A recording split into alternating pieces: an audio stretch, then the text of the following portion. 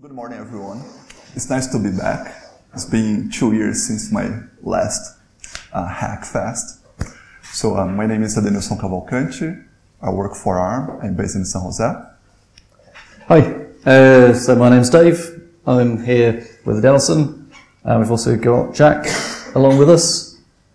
So we've got a talk in 3 parts today. We are going to very briefly talk about what we've done to bring the web to some new platforms, specifically to Windows on ARM. Then I'm going to hand over to Adenilson, who's going to talk about the work the team's done to do some optimization work in Chromium. And then finally I'm going to talk about some upcoming hardware features in the ARM architecture that can be used to secure the browser sort of all the way up the browser stack. So start off with a quick update on Windows on ARM. So there's a bunch of new Windows on ARM devices that are kind of coming onto the market. So this is example. And the performance is great unless you have your browser emulated.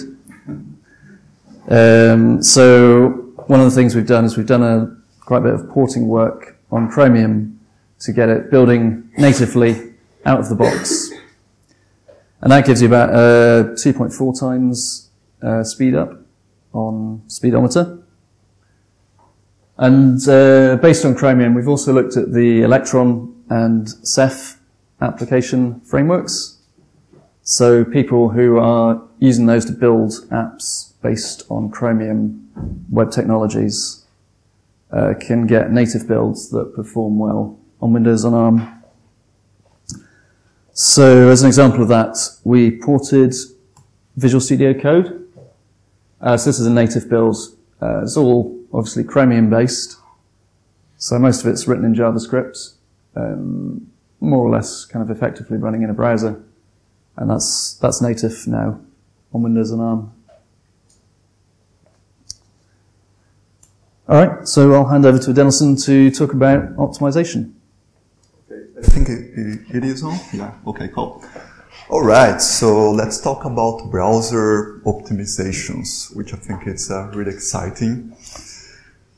Okay. So 2 years ago, that was like the last slide of my talk, where I mentioned some of our next plans, the stuff we're planning to get done. And basically they were like upstreaming the libpng patch to the upstream project. Also implement optimized CRC32 checksum using the ARM8 crypto extensions, which I thought back then would be about 10 times faster. Fix also a corner case when you are decompressing some content, and start working towards optimizing compression. So good news are, 2 years later, we got everything done. So the palette optimization is part of libpng. I implemented the CRC32 optimization, and I was actually wrong. It wasn't 10 times faster, it was actually 20 times faster. And we also fixed the corner case, and compression got done like last year. And wait, there's more. Android now is using Chromium zlib, and what is missing is just to enable the optimizations. So I hope to get that done in the next couple of weeks. Alright, so let's have a look on some numbers. So on this, we have 2 charts here. One shows like what is the effect of the optimizations for decompression, which would be like the red dots, and the effect of optimizations for compression, which would be the blue dots.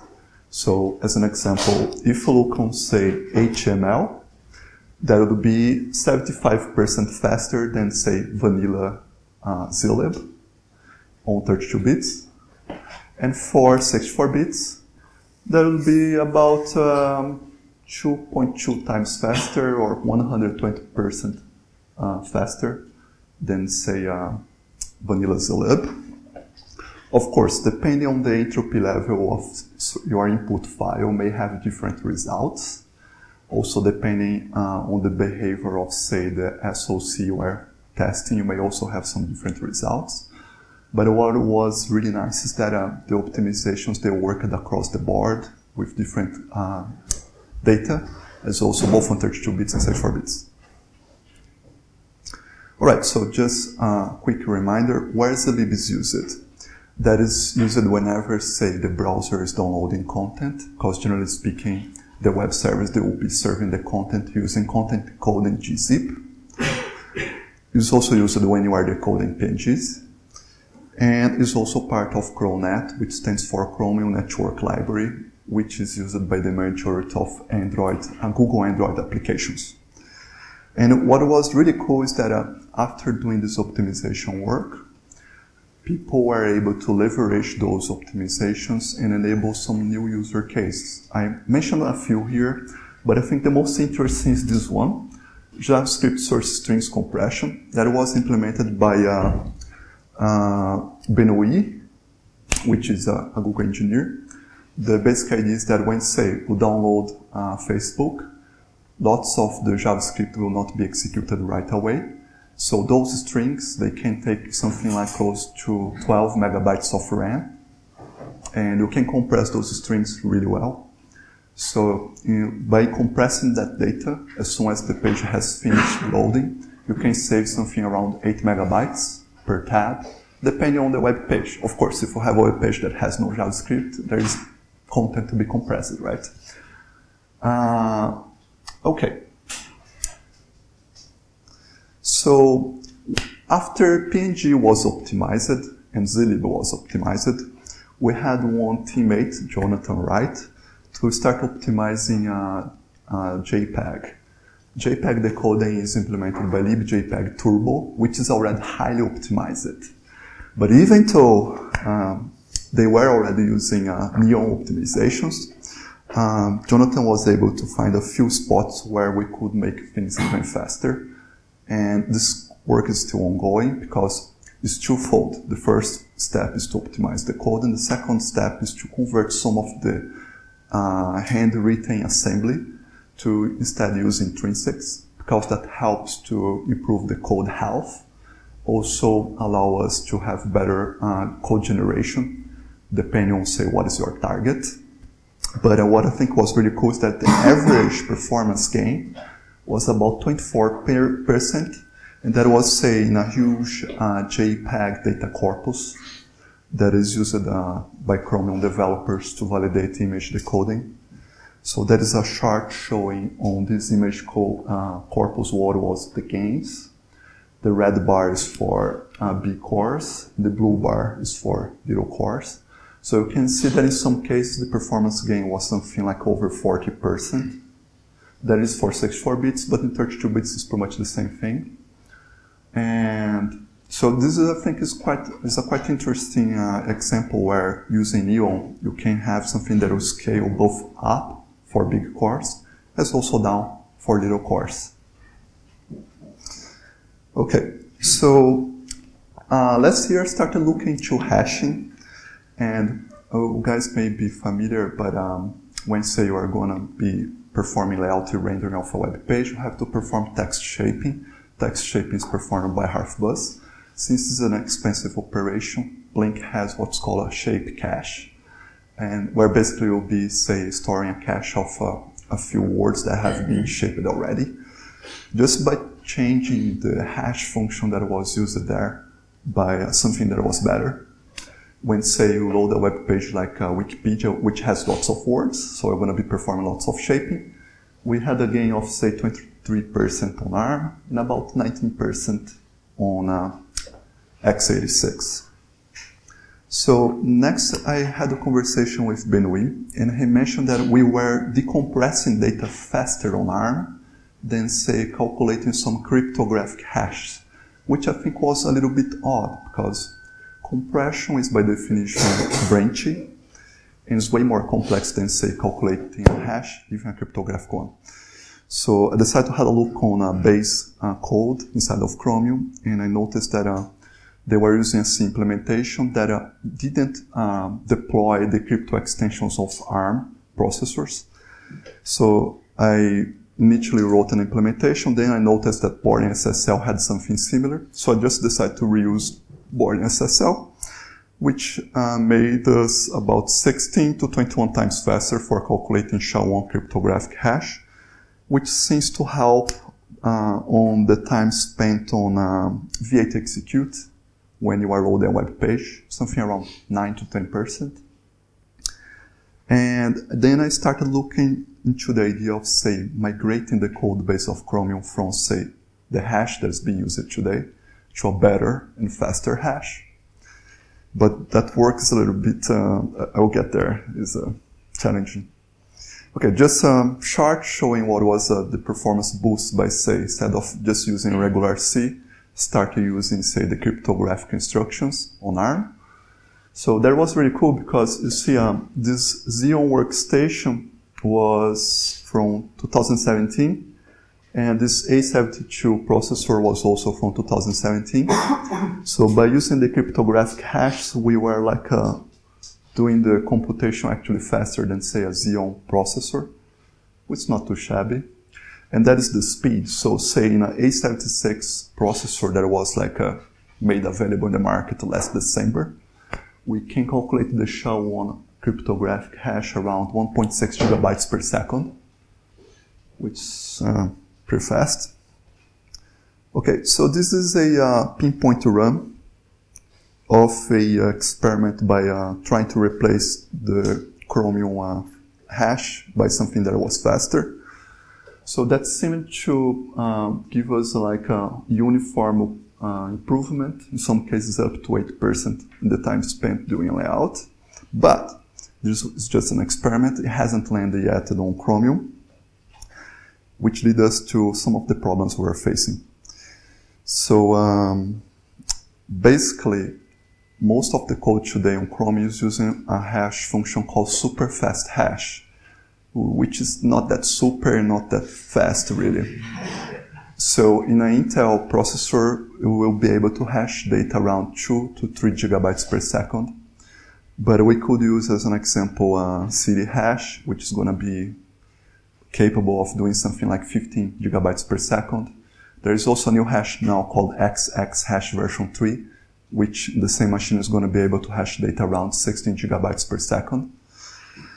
Okay, problem is there is some legacy code like UMA metrics where they rely on this old hash, and we have some server-side code that's going to be expecting to use this same old hash.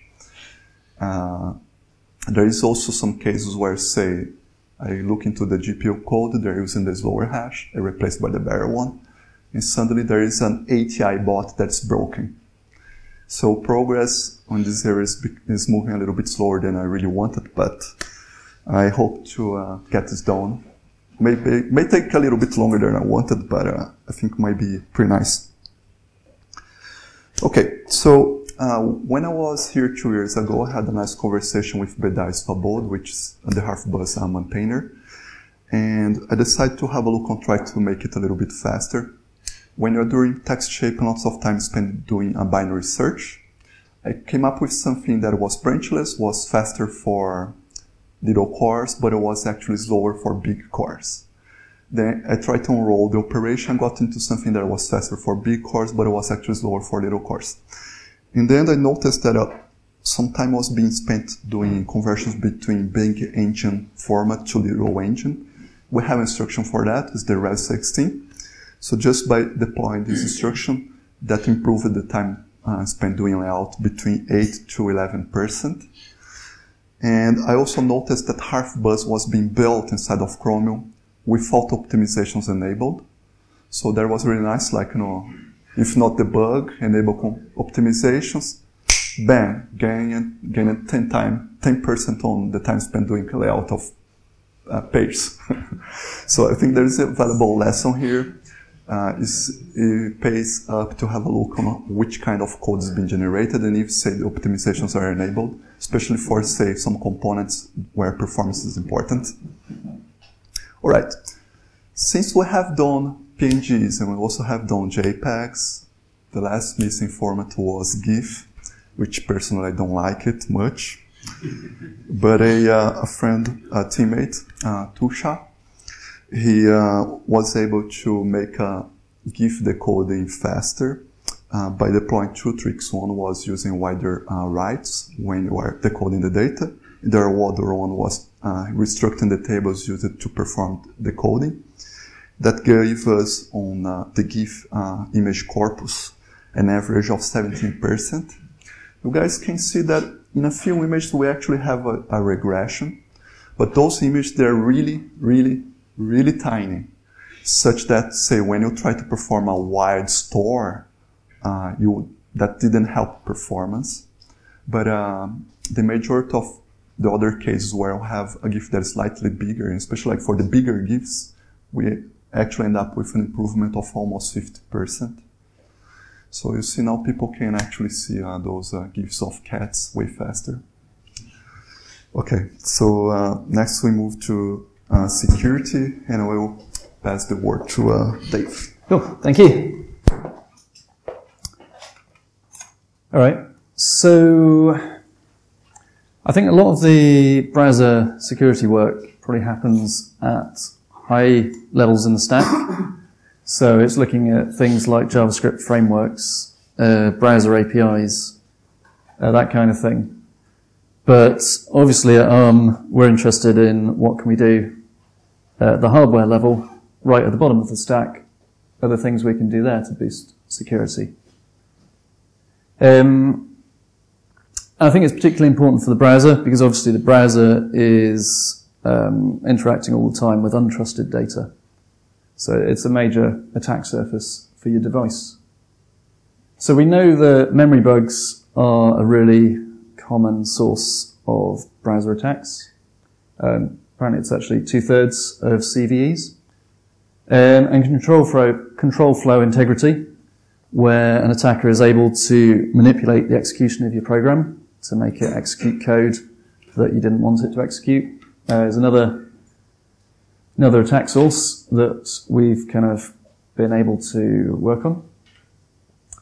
So recent iterations of the architecture have brought in a bunch of stuff. I'm going to talk about these first three things here: pointer authentication, memory tagging, and branch target identification.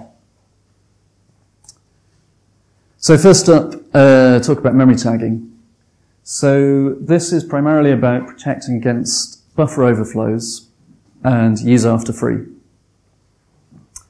The basic concept is you have a 64-bit pointer, so you've got some spare bits in that. You can use 4 of those bits to store a tag or a color that's associated with your pointer. And similarly, every 16-byte granule of memory has a color associated with it, independent of the pointer. So what's happening here is your allocator gives you a pointer to a block of memory, so you get a blue pointer to some blue memory, and you can use that pointer.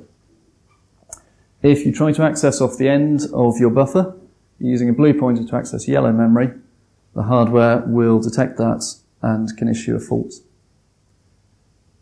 Similarly, after you free the memory, you recolor it. Now you've got a blue pointer to green memory, and your use after free can be detected. You've got 2 modes of operation here. There's precise and imprecise. Precise will give you an immediate synchronous fault, whereas imprecise is asynchronous. It will be logged by the kernel. So that gives you a couple of, or 3 deployment models. You can turn it on everywhere for the browsers that are in the field. So every browser in the field can be logging memory faults. It's very low overhead, so you can kind of build up data that says lots of people have seen memory issues when they visit this website in this region of the code base. And you can sort of take that data and then go away and analyze the code base. For privileged software, for sensitive system services, you might choose to have precise checking, where your service will just crash if there's a memory bug.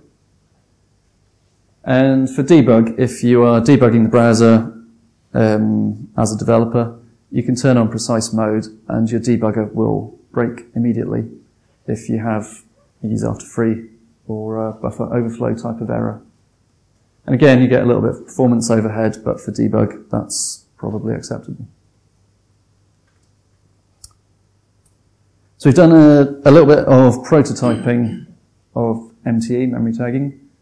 So in OilPan in Chromium, we were able to show that you can do this on a model, on a simulator. You can do your testing, run all the unit tests, and prove that they behave in the way that you want, and you're able to catch errors.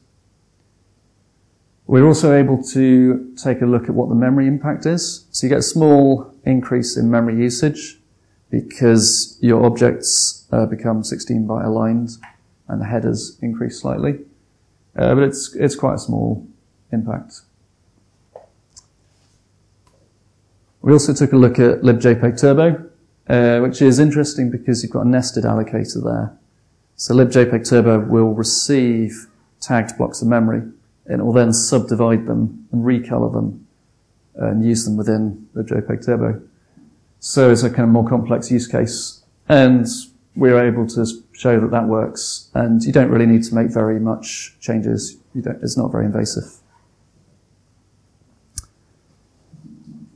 So next thing I want to talk about is pointer authentication.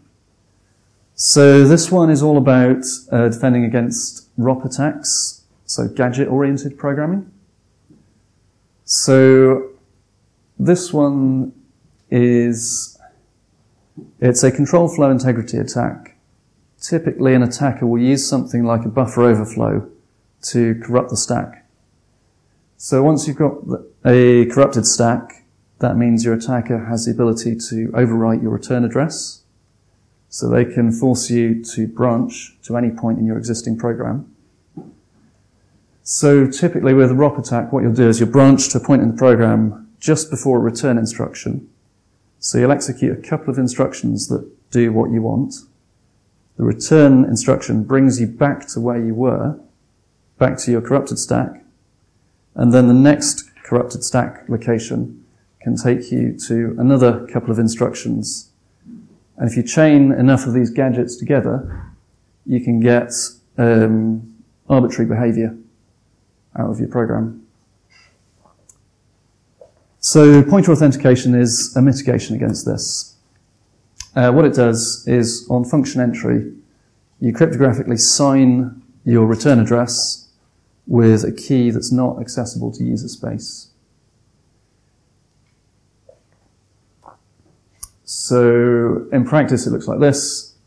This is your function prologue. So at the very start of the function, you sign your x30, your return address. So that's now modified. And then at the end of your function, just before you return, you validate that signature. If that has been corrupted, then you will get an illegal address exception here. So you can detect that the stack has been corrupted and prevent this sort of attack. So it gives you a defense against malicious input data. If people are trying to craft, for example, corrupt images, malformed images, such that they're designed to overflow buffers and so on, it can give you protection against that kind of thing. And web browsers are seen as a kind of significant use case for this sort of technology. It is almost just a compiler flag. You do have to modify your stack unwinding code. So obviously, in order to walk the stack and generate a stack trace, you need to understand that your return addresses have been modified. If you want this protection in your JIT compiler, you need to modify your JIT compiler. But otherwise, again, impact is minimal. It's quite non-invasive. One thing that has been done is it's been encoded into the NOP space, which means that old hardware will execute these new instructions and won't actually do anything with them. It will just ignore them. So you can have a single binary that picks up this new capability on new hardware, but is fine on old hardware. And in prototyping we've seen it's quite low overhead, maybe a couple of percent at most.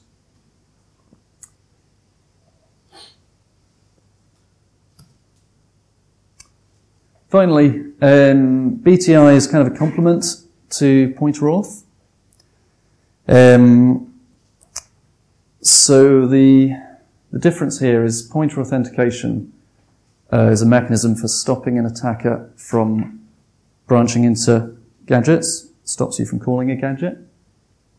Whereas branch target identification is perhaps about restricting what can actually be a gadget. So pointer auth stops you making that jump. Branch target identification limits the places where your branches can land. So we have a new BTI instruction, also known as a landing pad. And the basic concept is this instruction is the only thing that can be a target of an indirect branch. So again, it's almost just a compiler flag. If you have assembly code, you'll probably need to insert some manual instructions, but otherwise, just turn on the compiler flag. Again, it's in NOP space, so old hardware will just ignore these landing pad instructions. And the combined benefit of these is substantial. So we did a study on glibc, looking for gadgets of 10 instructions or fewer. If you combine those, you get maybe an 80 times reduction in potential gadgets. So it massively limits what an attacker can do with this kind of technique. So to summarize, we've got these 3 new security features. Each one of them requires a little bit of work in different areas in the browser. But none of them are invasive. They're all quite low impact. And as a kind of benefit of doing this work, you get a huge reduction in your attack surface, and you get the ability to detect memory bugs before they can be exploited. So that's the dream. All right. Does anyone have any questions for us? We'd be interested to hear if there are areas that people know about that they'd like to see more optimization work done on ARM. Yeah.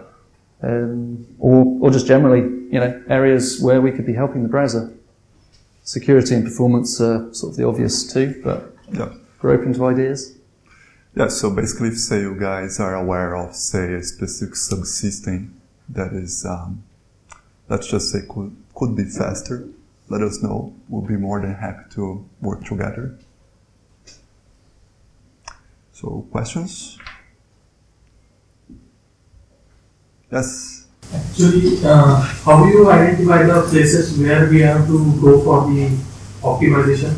How do you identify the hotspots for the targets for the optimization? Okay, that's actually a really good question. Because, yeah, so the question was how you identify the hotspots.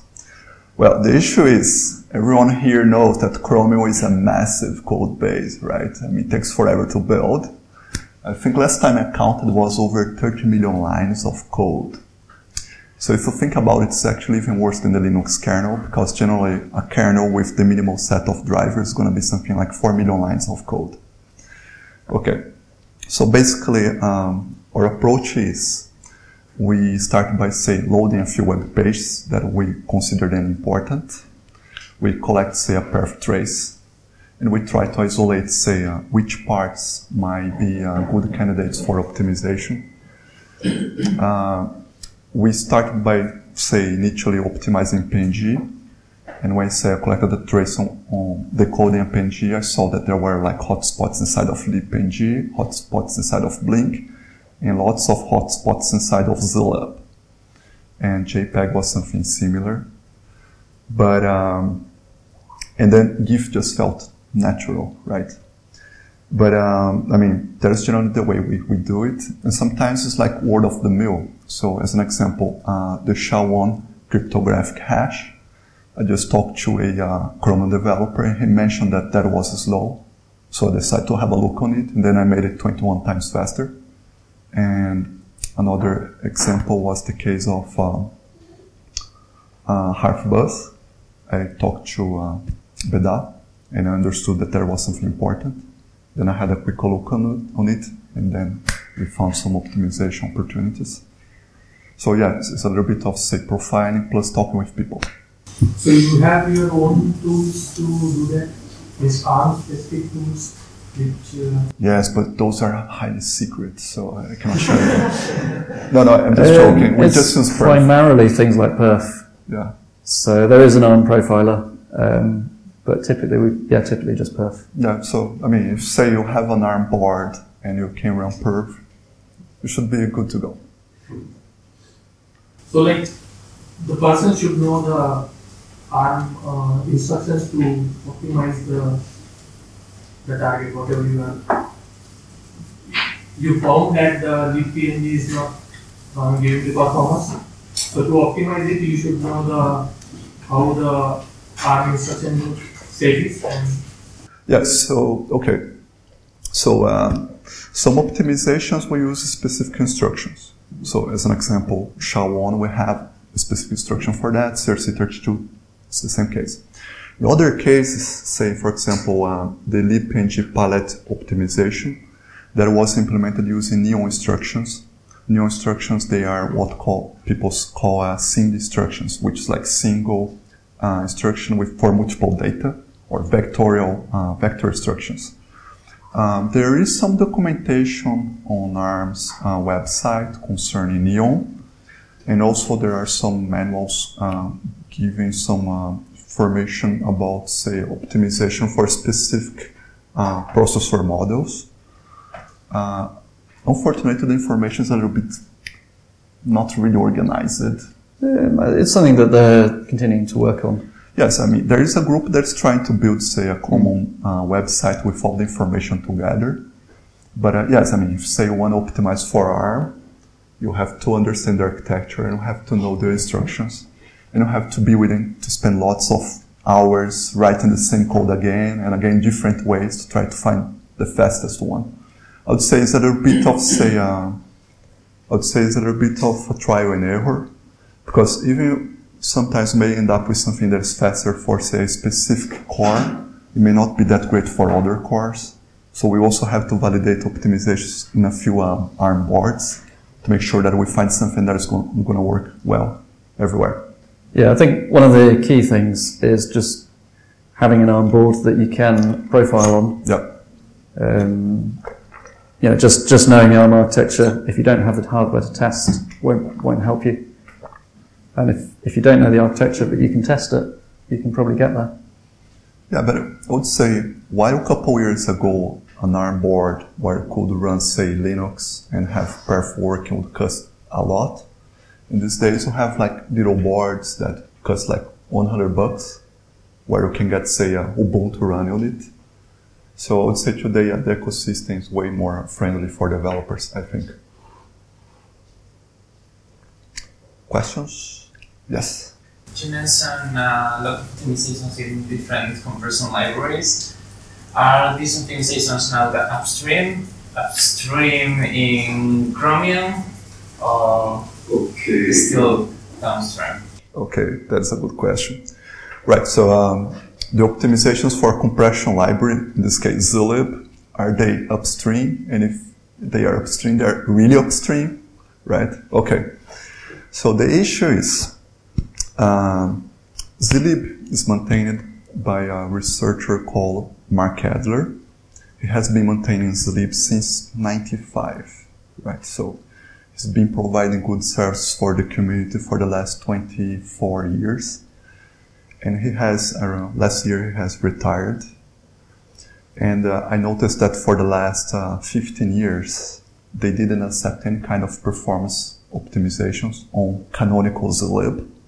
So the way we found to start shipping those optimizations was by landing those chains on Chromium zlib. such that there is like a common place where if say people want to have a look on those optimizations, they can just check out the code. I mean, my dream would be that someday Canonical's lib would accept those patches, but my merge request is open for over 2 years, I think, and still no signs of it being accepted. But libjpeg, but on the other hand, libpng has accepted the palette optimization. libjpeg Turbo, we are talking with the maintainer. Yeah, so libjpeg Turbo is a similar story actually to zlib. So what we've done is Chromium has made a fork of libjpeg Turbo, and we've got a load of performance patches into that. We want to get those patches ultimately into the canonical upstream libjpeg Turbo, at which point Chromium will pick that up and drop its own fork. So for now, Chromium's fork is sort of a temporary thing to get the performance. Yeah. Thank you. I mean, personally speaking, we want to have all the optimizations in the canonical project, but sometimes that is not possible. Questions? So not so much of a like optimization question, but more so when I need to debug on ARM, it's usually much harder than like on x86 because we don't have like all the tools that we have there. Part of it is not like obviously the architecture's fault, like Android Studio just thing that sucks. But for like as far as I know, there are some limitations with ARM where like you cannot have like nice things like RR or that kind of stuff working. Do you know if there's any work to address that? So there is a reverse debugger for ARM. That's RR is a reverse debugger, right? Yeah, so I know of one called Undo, and I think the developers of that use V8 as their primary development test case. I've not used it myself, so I can't tell you any more about it. Well, you know, I think it's an important point. I think it was in 2016 in a Linaro Connect, Linus Torvalds said that the architecture is a detail, what matters is the developer ecosystem. So I mean, I would say that 3 years ago it was impossible to get, say, a laptop running an ARM processor where you could, say, use it as a developer machine. But I mean, we are moving towards getting that, you know. My dream is that one day I will have a workstation running an ARM processor where I'll build Chrome. Then I'll have my laptop run an ARM processor where I'll do all my developing work. We're not there yet, but I hope that eventually we'll get there. Do you know the name of the reverse debugger? Yeah, sorry, it's called Undo. Or at least the company is called Undo. I think the product is called Undo. Questions? Okay, so I think we're... Oh, wait, there's one more question. Oh, there's one question. It's a question about the memory timing. So it's cool that the memory overhead seemed quite low. I was just wondering how effective you found it in catching bugs. Were you able to turn on the precise checking and find buffer overflows or things like that? So far, we've only been able to run it on a model. So it's an architectural feature that's been sort of designed and announced, but no one's built it yet. So that limits how much testing we've been able to do. So no, we haven't been able to find anything yet. I think hopefully we'll see a lot of impact if people are able to deploy it in the field and get sort of millions of data points coming back. So basically we expect to have silicon with those features in what, like 2 years or something? I'm not sure exactly. Yeah. Probably some point in the next year or two. Yeah, I mean, those are like some new features. I think is relevant for the kind of people here to be aware that there are some new features coming. So, but it's not like you can have like real silicon today to test that. Questions? Okay, so well, thanks for your time. Thank you.